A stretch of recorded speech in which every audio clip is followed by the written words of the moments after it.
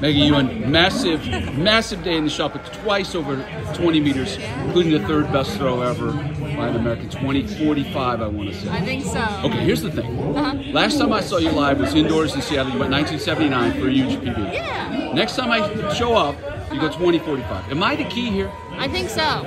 So should I be expecting a ticket to Belgrade from your agent? Yeah. Okay. You'll have to be my professional media guy. Awesome, I will do it.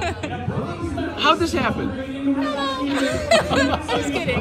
I mean, we've been working really hard. We've been, really putting a lot of effort into making my technique very precise, very, this is exactly what we want.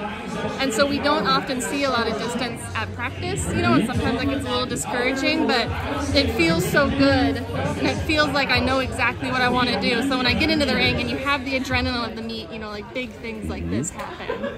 Crazy. Yeah. It looked like you were emphasizing, and it might have just been the angle that I was at, but look how you were emphasizing a really long left arm out of the back. Have you been... Yeah, definitely, because, I felt really close in Tucson, but the big thing I felt was I'm just rushing the entry. I'm rushing the entry, which is making it really hard to get into the middle and move through the middle correctly. And so, right now, this weekend, the big emphasis was just kind of carving as big of a path with kind of that whole left side as possible, and just letting it take time, because a faster throw doesn't always make for a farther throw. Right. How's the hammer coming? It's good. I know you set a PB earlier this year. Yeah, first time since 2018. How are you balancing these things? I think honestly it's easier for me because of my college experience, kind of getting intentional time where it's do not think about the shot put, fully turn your brain off, because I have a big habit of overthinking.